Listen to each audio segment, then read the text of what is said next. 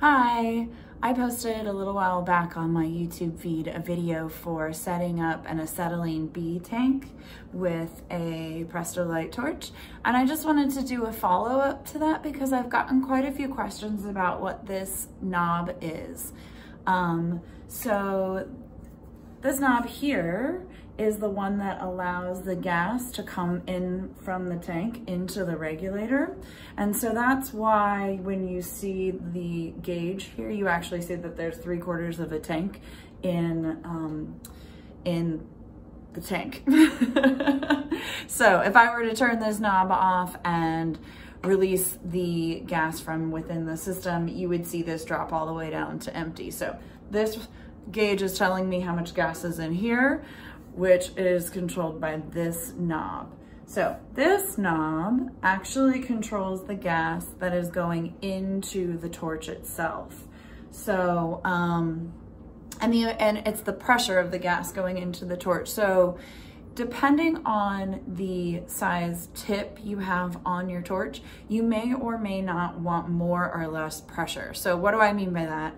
If you have a torch tip on here that's got a really big orifice and it needs to be a really big flame, you would probably want more pressure coming out of the tank and into the torch. Now, if you had a smaller tip on here and it had a really small orifice and it needed to be very delicate, you would want to turn this down so that you would have less pressure coming into the torch. Now, of course, you have a knob here, and that does make the flame adjustable, but this is one extra level and way to fine tune the flame size. So I'm gonna show you really quick what this knob does.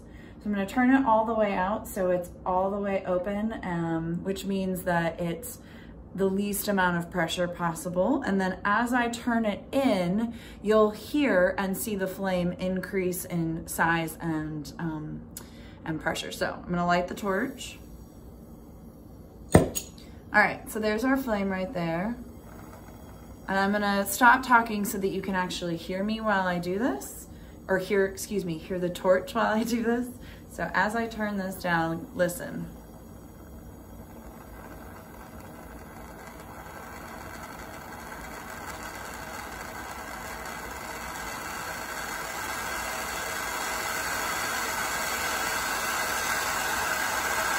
Pretty big difference, right? So I'm gonna turn it back a little bit. And that's pretty much it. So this knob, like I said, adjusts the flame size as well, but this is one additional layer of being able to adjust and control that flame a little bit further. So yeah, that's pretty much it. Feel free to ask me any additional questions in the comments. If I can answer them, I absolutely will. And that's it. Have a good one.